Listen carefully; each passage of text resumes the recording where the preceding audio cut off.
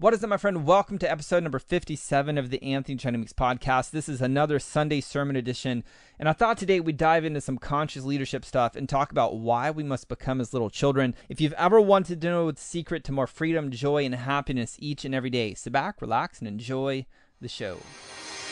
Welcome to the Anthony John Amyx podcast, the one and only podcast designed to help you become unstoppable in life and business. My name is Anthony John Amyx. My friends call me AJ, and my goal with this podcast is to help you remember who you truly are so you can maintain your center in the chaos, embody your potential, and unlock freedom in your life and business. That being said, let's get into today's show. All right, welcome back. Before we hop into today's topic, I don't know if you actually know this or not, but I actually carve out some time each week to talk with people who feel stuck or stalled out in their life or their business, and they're ready for a breakthrough to create that next level of success in their life. I believe I have a few spots open to talk with people, and you can go to talkwithaj.com to book a time to talk with me. During these breakthrough sessions, we'll explore where you're at, where you want to go, and find the thing that's keeping you held back. And at the end of that conversation, if you want some help overcoming that thing, we'll talk about how to make it happen. You can grab your time to talk by going to talkwithaj.com. Now, with that being said, let's talk about why we must become as little children.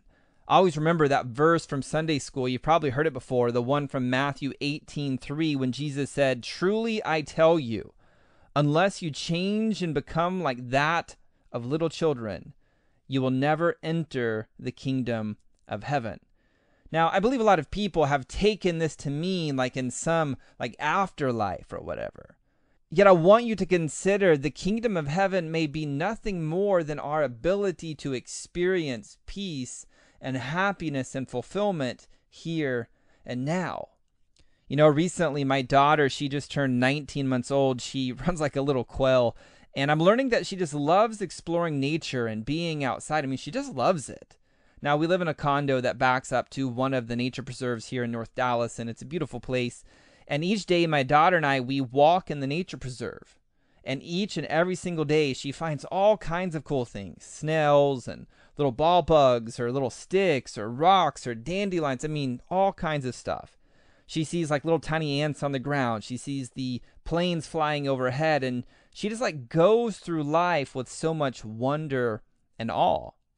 Now, this has gotten me to start thinking about why is it that when we are older, we seem to forget how to be that curious and live in a state of wonder and awe? Like, why do we believe that we cannot be open to the joy of everyday life?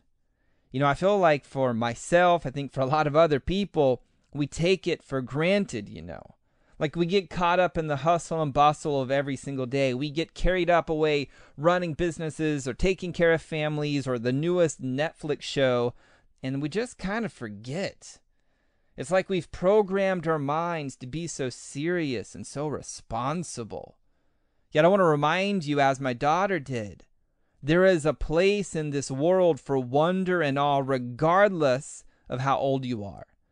And I know you've probably heard of the art of gratitude or appreciation. And I think most people try to do that type of stuff in such like a mechanical or a conceptual way. It's like they pull out their journal and they write all the things that they're grateful for, which is great, and it may help them to start become more aware of what to be grateful for. But the question is do they really feel grateful? Like deep down into their soul, into their bones? It hasn't been my experience. So one of the best ways I've found to practice the art of gratitude is to start appreciating the small things in life every single day. I mean, just like my daughter, like when walking, take the time to notice the ants and the ball bugs, to get down and be with them, to look at them, to stare at them. Like choose to be in a state of awe and wonder. And by doing so, I know you'll start to experience gratitude and appreciation, like at a soul level, rather than just writing about it.